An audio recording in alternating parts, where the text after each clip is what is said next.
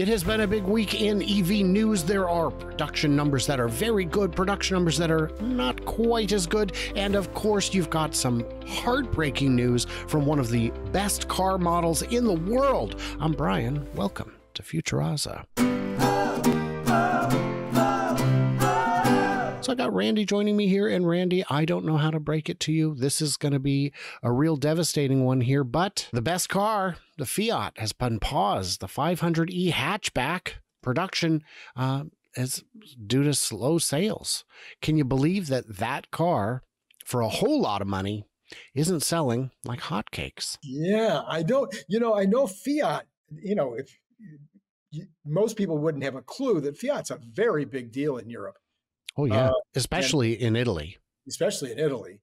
And they're kind of the base of Stellantis. I mean, they're the kind of the base part of Stellantis. And so, but yeah, they're apparently not doing that well. In fact, Stellantis is kind of in trouble. Fiat sold just 204 examples stateside. I guess when you sell that few, you can just call them examples because so far this year. Ugh. Oh. Now, I've had an opportunity to test drive one at Platt Auto in Milwaukee, Oregon, near Portland, just south of Portland. It's fine. It's a fun little car. The one that they had was quite affordable and quite low range. The pause in production begins September 13th and is happening as a result of a lack of orders in the European market. Car and Driver reached out to them and we'll update it. And of course, because it's Stellantis, we got to go hybrid, because if people don't like your car, definitely make it worse. Yeah.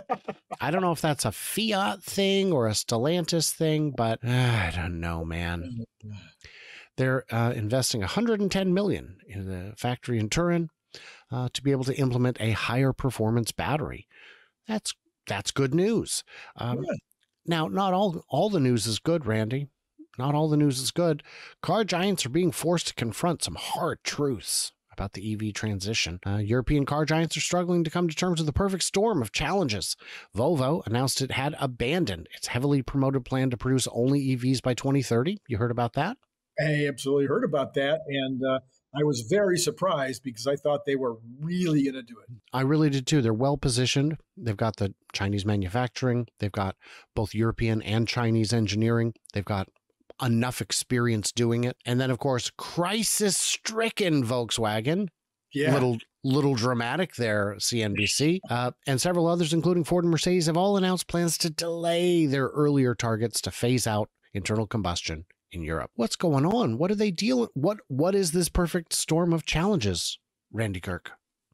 Well, the perfect storm of challenges is that you start out making the wrong cars, and then you put them out at not very good value, and you produce them with very small ranges, and you make them kind of look like, in many cases, just the same car that you would have bought, but with a electric capability.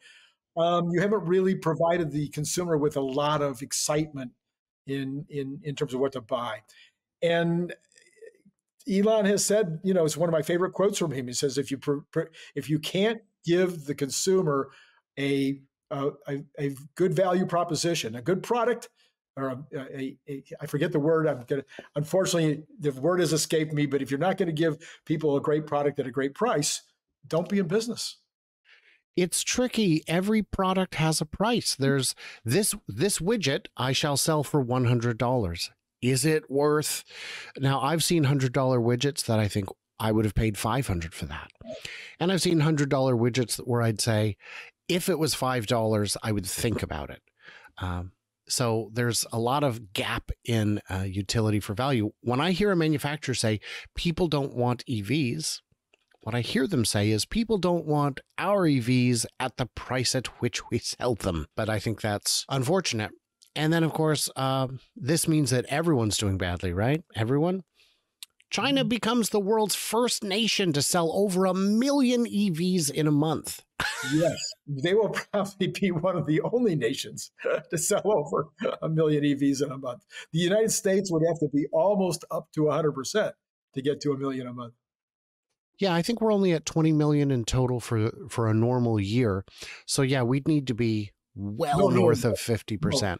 No, about 14 million. Is it really only 14? Yeah, well, Oh, I think the best, dear. I think the best year ever was about 18, maybe 17.5, 18. And Mm-hmm. so, and lately though, it's been down, I think in the 15s, maybe 14. I can't remember exactly, but yeah, we're way off, a couple $1 million off our average, Mm-hmm. a couple million units off our average. Mm-hmm. Mm-hmm. So what I'm not seeing, yeah, globally, so this isn't quite making clear if all million are pure electric or if Yes. they're hybrid, but the BEV share is growing in China. Yes. And while plugins can make more sense in markets where you don't have access to home charging, Yes. it can be very difficult. And what China is doing is making, because the switch to electric is required, it's not optional, they're making all of the pieces work. They're setting up charging everywhere. They're mandating it in new garages and whatnot so that it can actually happen. EVs, Randy, are they ever gonna catch on? Well, you know, in China, there was another headline just last week also that they reached to over 50%. The combination, again, of all EVs, all they call them new vehicles or New energy. Mm-hmm. New energy. That's it. New energy vehicles. So the NEVs, the combination of all NEVs reached over 50% of all sales in China. We also have in Europe, I think it was Norway. I want to say Norway. That's over 50% of the cars on the road now. Oh, wow. Are BEVs. Yeah. Or EVs. EVs. And I believe it's Norway where they hit 96%. 7, yeah. Something like that in terms of total new vehicle sales. And you got to wonder about that 4% still buying a straight dyno burner. My hope is that there are people with applications that absolutely require it, where they're saying, look, we do, we just can't, for whatever reason, electrify. There's some legitimate scientific objective that makes it not work for their use case. I don't know how common that is. My question in the comments would be, what is the holdup? What is the holdup? And I don't need to hear 900 stories from the definitely very real and not in any way orchestrated people who live in Northwest Texas and need to drive a back road to Arizona. Because every video when I talk about range anxiety, I get people who simply must do that exact drive all the time, which happens to be a bit of a charging desert, but it's also a bit of a car desert because no one makes that drive, you guys. There's like 10 people who have to regularly do that drive, and all 10 of them, plus all of their friends, comment on every video where I talk about range anxiety, and it's not convincing. I see through you. There would be types. There would be design constrictions. So if I want a minivan, or if I want a step side van, or if I want a flatbed truck, or if I want a little mini pickup truck or things like that. So, I mean, there are people that do have those use cases where it would be very difficult to use a Model Y where you're normally using a small pickup truck. For sure. Yeah. I would agree with that completely. There is a point at which there is a little bit of overlap there when you get from passenger vehicle to commercial vehicle, where it's like a small pickup would still be a passenger vehicle. We're going to talk about this one more tomorrow, but Tesla Model 3 blows past EPA rating, traveling 370 miles in full range test at 70 miles an hour. 70 miles an hour. So if you need to go more than 370 miles, come on, man. That's hours of driving. That's over 4 hours nonstop at 70 miles an hour. And they did the test. 5 hours, Brian. What? Didn't you say 370 divided by 70? Yeah. Well, that'd be over 5 hours. Oh, yeah, 5 hours. Look at you go with your math there, Randy. Yeah, well, I had to do it. I'm so sorry. But.